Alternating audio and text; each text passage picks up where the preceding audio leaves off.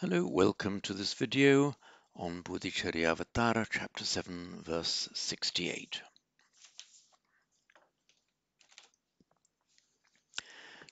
Tatra kangang yata bhrashtang grihniyat sabhayastvaram smriti kangan tata bhrashtang grihniyan narakan smaran. I'll call up the text. There we are.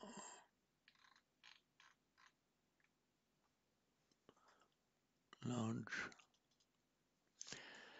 Tatra kangang yata bhrashtang grihniyat sabhayastvaram smriti kangan tata bhrashtang grihniyan narakan smaran.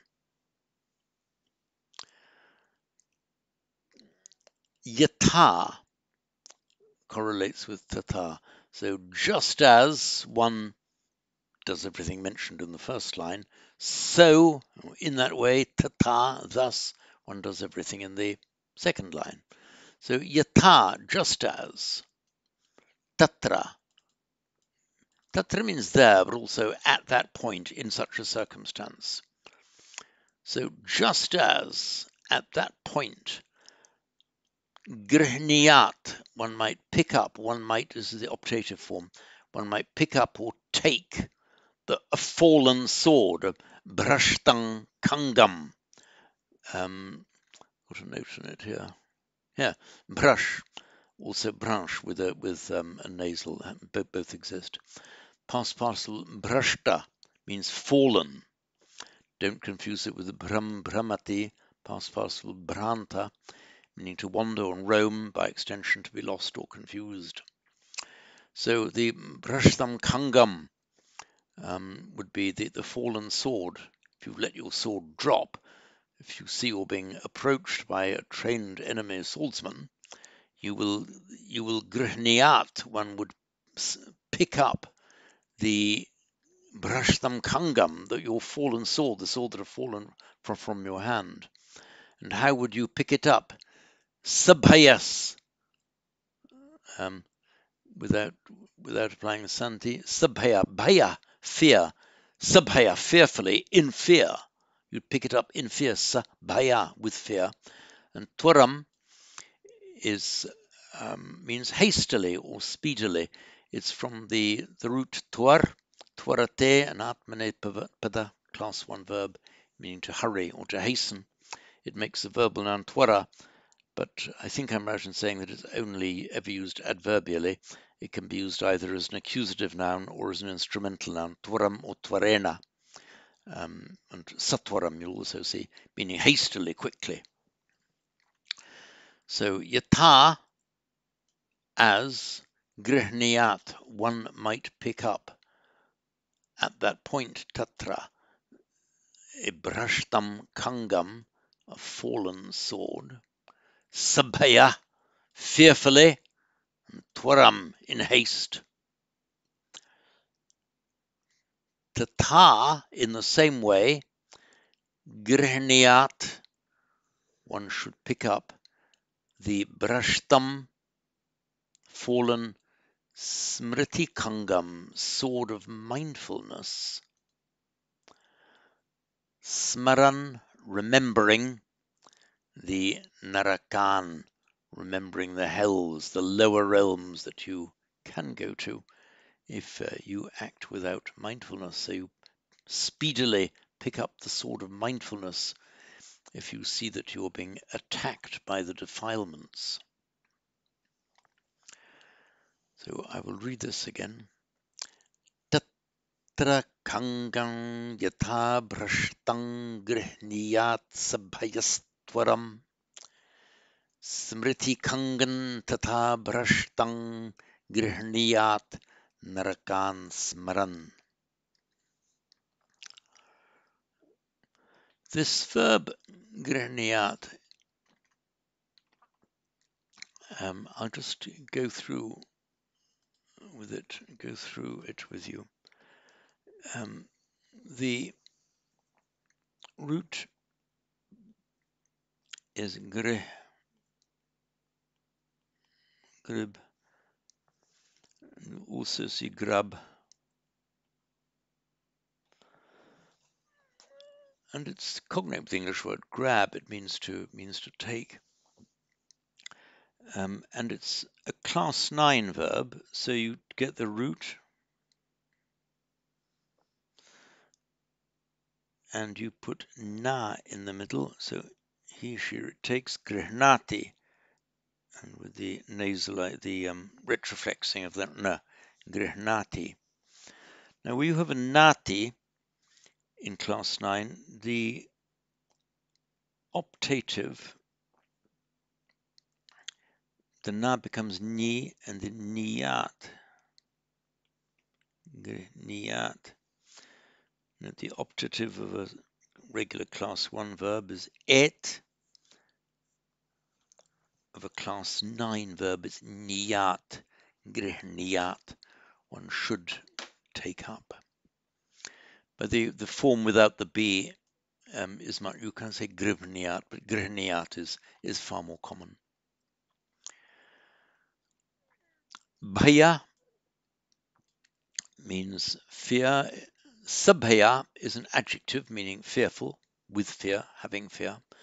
So fearful, you speedily take up a sword. And equally, smriti kangang tathabrasham grihniyat. In that way, one should take up the mindfulness sword, remembering the hells.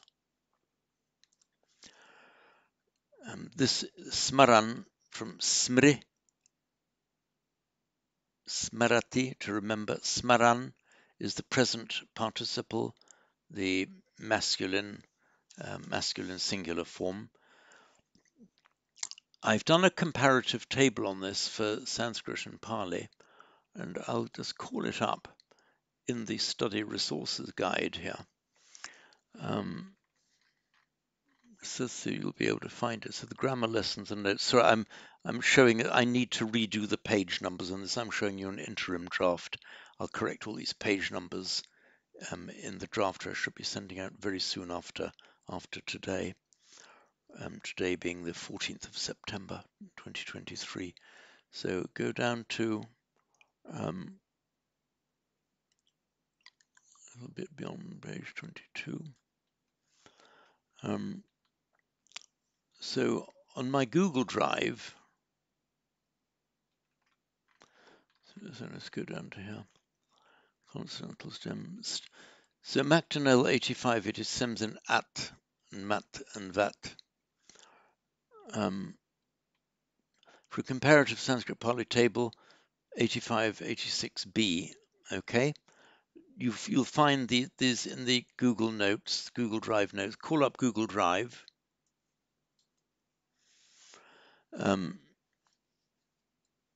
And we see which all we ought to see. Here we are, yes. Comparative table, Sanskrit Pali. And this will explain how the present participle is formed and the very common adjectives ending in mant and vant, which behave in almost exactly the same way. A couple of differences that are explained here. And as usual in this comparative table, let me enlarge it for you. Oops. Oh, slightly over enlarged it. Oh. How do you make it larger? Here we are. As usual, where I'm doing a comparative thing between Sanskrit and Pali, Sanskrit is in the red and Pali is in the green. So, this is a past participle of which the stem is either at or ant, it's both. It's called a variable stem. So the form ending in ant, you'll never actually see used as a word on its own, as a grammatical abstraction. And you get the nominative charan. It would have been charant or even charants, save that no Sanskrit word can end in more than one consonant, so that the end consonants drop off to charan,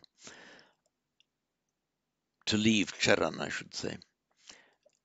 But in the accusative, where you add it's charantam, so now you get the full form of the stem, charantam.